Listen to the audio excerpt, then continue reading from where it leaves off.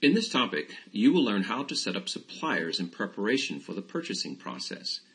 Now, suppliers are business partners defined with a supplier role. You must define the supplier information in order to enter purchase requests, purchase orders, and invoices. You also define the order address, the invoice address, and also the shipment address for the supplier. The order address is where the order is sent. It is defined as the default address for the supplier. The invoice address defaults from the supplier record.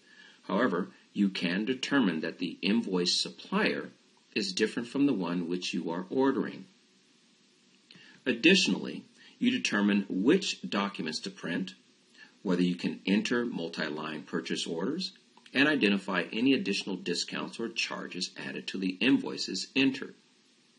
You also define financial attributes, including the currency, tax rule, accounting code for financial transactions, and payment terms. You define the type of supplier, which can be either a standard or miscellaneous supplier. And finally, there are global controls that include minimum order amount entered for a supplier, which determines if an order can be placed. Also, if the order amount is less than the minimum, the message displays and you cannot proceed with the order creation process. And the supplier must also have a dispute status of either no or warning.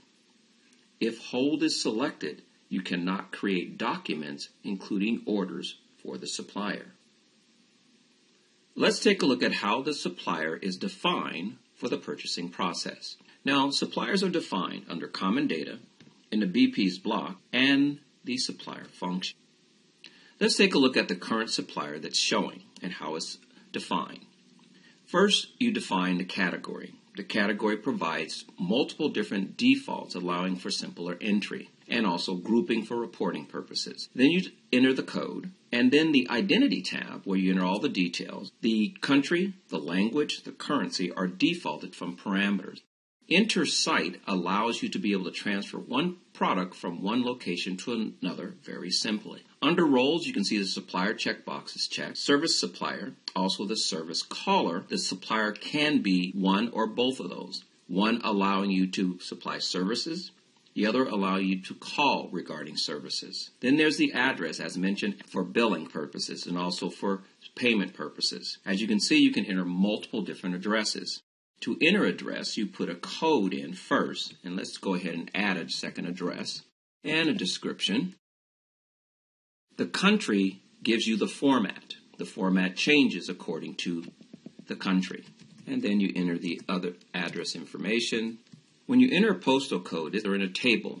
If they're updated, you can enter the postal code, and that makes the city default and the state default. The icon here takes you to Google Maps, and it will give you the location of the address. You can enter multiple telephone numbers, multiple email addresses as well. Now, the first address that you enter becomes the default address, though you can change it. If I click on the corporate, you can see that is the default address. Let's go to the commercial tab. Now, regarding purchasing, you have the order section, which allows you to do free freight threshold, minimum order, dollar amount, multi-line orders, order acknowledgement, reminder, also delivery reminder. You can also enter a price structure for pricing purposes. There are, in the receipt area, there's unavailable days. There's also a default carrier, shipping modes as well. You can base a due date off of invoice date or receipt date, as you can see here. Invoicing elements that allow you additional discounts or charges. The different reports that you would like to print. A template for you to have a specially designed report. You can also add text to the order and also the return. Now let's go to the Management tab.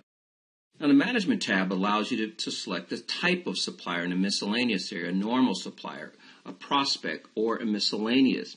Now a prospect can be used to raise a quote only. And when recording the purchase order, the address is entered on the fly. You have credit control details. You can enter the customer number. Also rate type for multi-currency.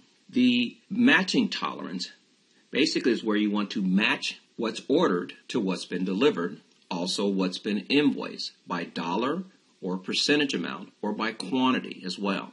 You can put a payment on hold plus also dispute. You can also enter supplier notes. They're internal notes that you can enter. Let's select the notes, which allows you to enter in a code here and enter a note. Let's enter a code. Let's just say it's a supplier code or a support code. A description. And the category determines where do I want this information to show up or be available for me. Let's go ahead and drill down to show you. As you can see, for suppliers, the category, where do I want this note to be available? You can select the validity date, expiration date. Auto display means a pop-up note. So if I use a supplier within a transaction, the note will pop up and also make it a priority. And we can say verify and make it a pop-up note. That means if the supplier is used, it produces a pop-up note. Also, you can have statistical groups which are used for inquiries and reporting purposes. On the ranking tab, this basically allows you to have coefficients in order to evaluate supplier performance regarding respect to commercial conditions, lead time, price, quantity, quality. Also a free-form field to enter information in. Example would be on quantity. If I put an order out, am I receiving the full order or is it just a partial order? He basically decides on which supplier has the best quantity delivered. Financials tab. This determines the billing information. Invoicing, pay to address, also the accounting code for financial transactions as well, also the terms that you can see here. Bank ID for electronic banking, and then we have our contacts. Now the contacts actually come from a table as well. You do have to enter a code for a contact. If I enter a code here, and the code is in the system, the information pops up. As soon as I enter a code and the details of a contact, it updates the table with the new contact. As you can see here, I can go and also select from that contact table. Well, same contact could be available for many suppliers. And then when you're done, you save. And finally, we have the Products tab in the right panel. Now, the Products tab allows you to see products you purchased from the supplier. Now, the products record is where you link the supplier to the product. Now, when creating a purchase order, it will show the supplier's ID instead of your product ID. You can see the products here that this supplier supplies. And now you know how to define the supplier information that impacts the purchasing process.